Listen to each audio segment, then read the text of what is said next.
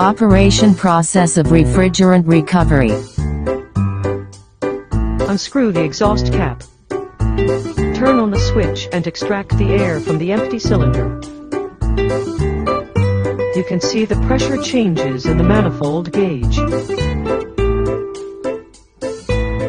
Check for leaks before recovering refrigerant. Turn on the recycle machine switch and start to recycle. The flow of refrigerant in the sight glass. You can see that the weight of the empty cylinder is increasing all the time. Switch into liquid recovery mode.